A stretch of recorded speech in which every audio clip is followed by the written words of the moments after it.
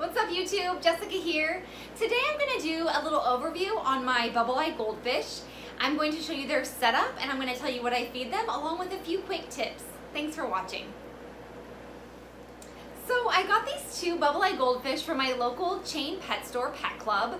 Sometime last year, late last year, I got them as a surprise for my son because he'd always wanted bubble-eyed goldfish and they were never quite my type, but they were roughly $3 each at Pet Club one day, and I kind of started to adore them. So I brought them home and I surprised him, and then I learned how to take care of them, which surprisingly is no different than caring for fancy goldfish in general, in my experience thus far. I have treated them no different than the other fancy goldfish that I have. In fact, they are mixed with ranchu and pearl scale goldfish.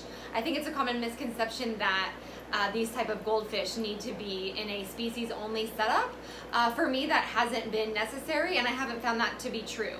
So they are in a 40-gallon breeder right now in a grow out tank, which I'll show you later.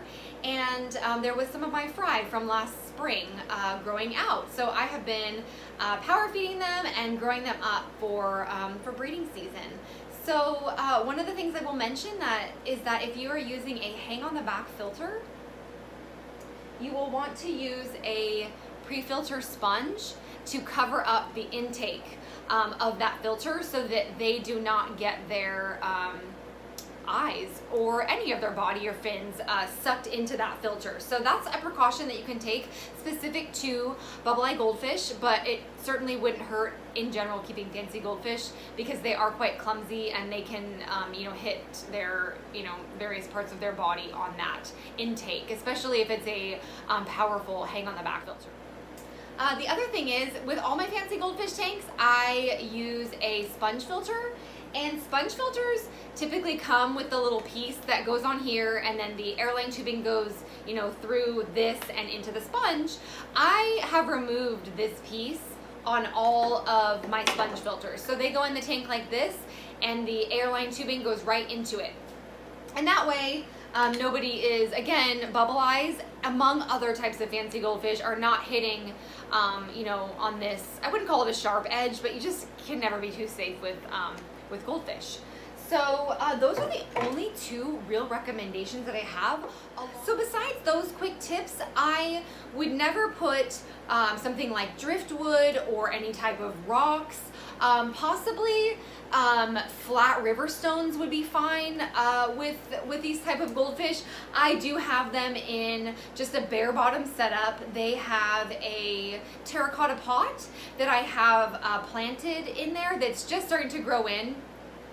But besides that, I just have the sponge filters and just that terracotta pot and no decor in there. So that is something that if you would like to do a nice aquascape and you want bubble-eyed goldfish, you'd have to be really particular with how you're placing, with what types of materials you're using. So I wouldn't say you can't have an aquascape with a bubble-eyed goldfish, but you would want to be using things that wouldn't potentially pinch their eye, where they wouldn't get stuck between rocks or scrape that on wood. They're definitely not, I've had aquascapes with fancy goldfish. They're not one that I would probably incorporate into an aquascaped goldfish tank, which you'll see I clearly do not.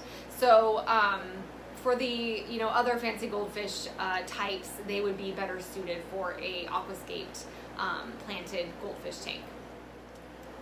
Some of the things that I feed my fancy goldfish, including these bubble eye, are rapashi gel food. It comes in a powder mix, and you mix it with hot water and it becomes a gel-like, kind of jello-like consistency. So I cut it up into these cubes, or I shouldn't take credit. My husband makes this for me, and he cuts it up into these little cubes for me, and I serve them. So that's a staple around here, the gel food.